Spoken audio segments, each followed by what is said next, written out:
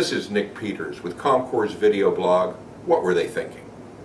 Facebook stepped into a PR minefield when it removed a photo of a plus-sized model last week from a feminist group page.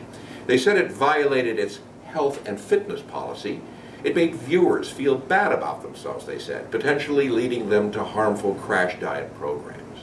They stuck to their guns, but faced with social media backlash about being fat-phobic, Facebook eventually apologized and reversed itself.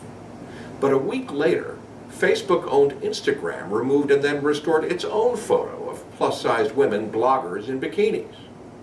In both cases, what were they thinking, or more likely, not thinking?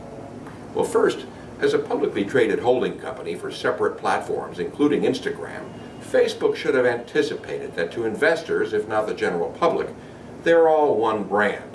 Similarly, as example, Wall Street knows that if something happens to Dasani Beverages, the parent Coca-Cola brand will also take the hit. Second, were there internal communications protocols for after Facebook reversed itself? Was Instagram or any other Facebook unit informed about the dust-up and instructed to be careful on this issue going forward?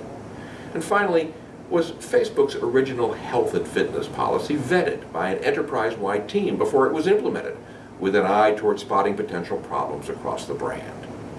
Crisis response decisions made in silos are inherently risky, especially for a publicly traded parent company like Facebook. And separately, if any company should have known about the risks of instantaneous critical social media reactions to any of its platforms, it's Facebook. I'm Nick Peters for Comcor. Follow us on Facebook and Twitter.